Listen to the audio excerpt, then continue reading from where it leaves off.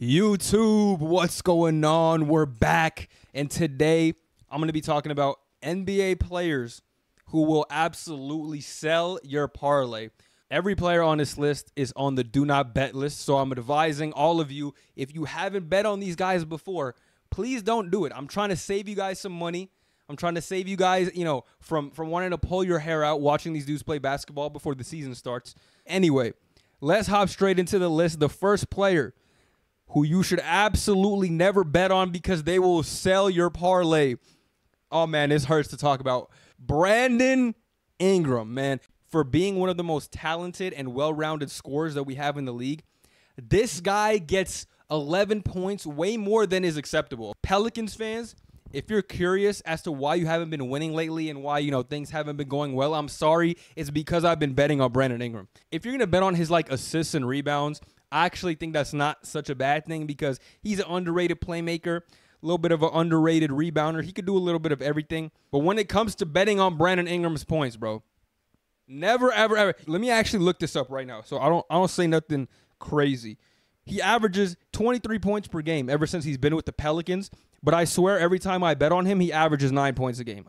The worst part about it all is that the line that these apps give you is usually so generously low that I'm staring at it like there is no way that Brandon Ingram cannot score 18.5 points today. I mean, he's rested. He didn't play the last night of the back-to-back. It's 2 days later. They're playing at home. This guy drops 9 points. Brandon Ingram, this guy was being compared to Kevin Durant coming out of the draft. And when you watch him play, you could see a little bit of shades of KD. He could rise up. He could shoot over almost anybody in the league. How do you finish with 9 fucking points, dude? The lines that they usually put out for Brandon Ingram they just look so scrumptious. They look so doable. They're putting his line at 17.5 points, 18 points, even 20 points. 20 points flat. You're like, Brandon Ingram could do that. He's one of the best scorers in the league. I've seen him get 40-point games, 35-point games. He's able to do it all. You know what I mean? If Zion doesn't have it, he's going to bring it. No, if Zion doesn't have it, it's probably going to be Trey Murphy. It's probably going to be Dyson Daniels. It's probably going to be anybody but Brandon Ingram because you need him to score for you. The next player who will absolutely nuke your entire parlay is D'Angelo Russell. If you're a Lakers fan, if you bet on this guy before, there's not much I have to say. He's either scoring 38 points with 6 threes, 7 threes, or he's scoring 4 points.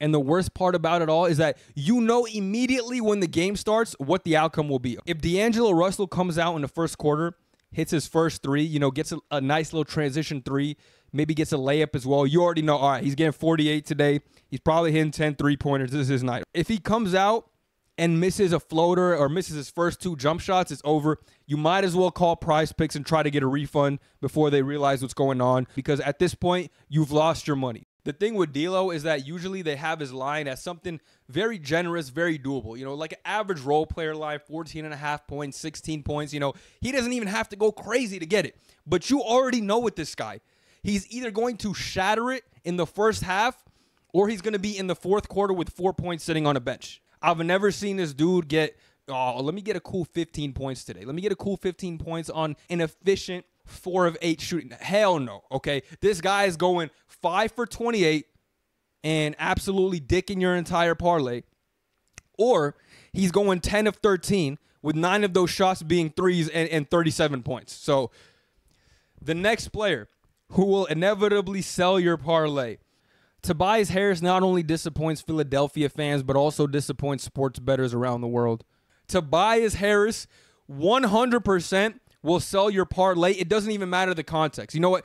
It actually does matter the context because when you least expect him to sell it is the time when he'll sell it.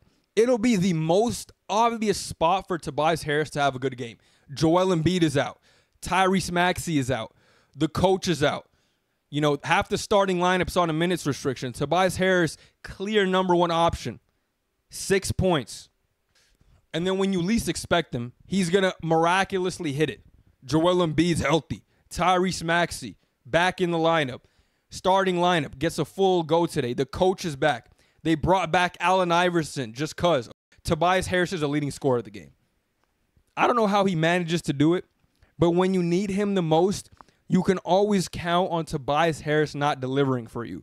Don't bet on this guy if every single player is out of the lineup. If you want to go over on Tobias Harris, wait until they form a super team and, you know, he doesn't need to score. Then he'll get 20 points for you then. But this player will sell you on your parlay very similar to D'Lo.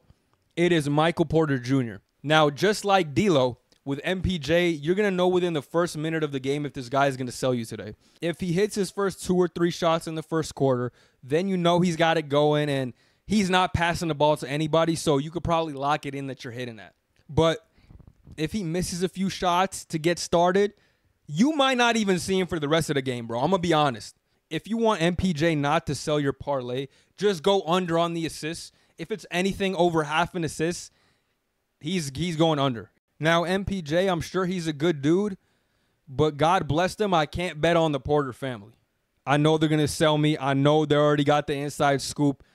The next player who will absolutely sell you on your parlay is Kyle Kuzma. Now, I want to be a little nice to Kyle Kuzma because he is playing on an absolute dog shit team in the Washington Wizards. So sometimes when he does sell you, I don't want to fully put it on him because, you know, they're getting blown out. The score's lopsided. I wouldn't risk getting injured or trying to do too much playing for a team like the Wizards either. So, you know, on one hand, I don't blame him. But on the other hand, it's like, bro, you got a job to do. I know Kyle Kuzma can get a double-double whenever he wants. I know he has the rebounding prowess. I've seen him do it enough times where he can easily get 10 rebounds whenever he wants to, especially on a team like the Wizards last year who barely had a playable center the entire season. But again, when your team sucks and you got nothing to play for, you know, you kind of don't want to be in the paint bruising with some of these big guys and, you know, you just won't try. So Kyle Kuzma, you know, unless the team gets better, I would just not bet on him because you just never know. You never know when he's going to give you 26 and 12 or when he's going to give you like 11 and 5 and just get benched at halftime because the Wizards are losing by 40 points. So Kyle Kuzma, you know, we'll get you back on the parlay when you're on the better team, brother. Next player that will absolutely sell your parlay is Tyler Hero. I just want Tyler Hero to understand, if he's listening to this, which he's probably not, but if he is on the off chance, brother, your team needs you. You need to put the ball in the basket. Jimmy Butler's too old to be doing this. Now, being 100% transparent, Tyler Hero has not sold me nearly as bad as the guys I mentioned previously on this list, but he is extremely hit or miss, and he's on a team that needs scoring desperately or has needed scoring desperately for the last several years. Jimmy Butler doesn't have it going that night. Bam Adebayo, not really a scorer. You know, he's not really contributing in that aspect. You think, okay, Tyler Hero, he has to have at least 20 points. I mean, the Heat are winning by 15. It's almost the end of the game. Who's putting in the work? Come to find out, Haywood Highsmith has 20 points. Gabe Vincent has 18 points. And Caleb Martin also scored 28. Meanwhile, Tyler Hero, 12 points, 4 of 15 shooting. Brother, when the situation is perfect, I feel like that's when he sells you. So those were the NBA players that will absolutely sell your parlay, players that you should not bet on the do not bet list. At the end of the day, guys, just make sure you're not doing too much with this betting stuff. I really don't even bet that much anymore. When I want to have a little more fun, yeah, I'll throw a little light $10, $15, $20 bet, but just have fun watching the sport. Let me know if I missed anybody on the do not bet list. Drop your personal do not bet players that will sell your parlay list in the comment section down below. I'm curious to see who you guys personally bet on that have sold you in the past. It could be different from my list. Maybe we have some overlapping players, but nonetheless, let me know in the comment section down below, and I'll see you guys on the next one.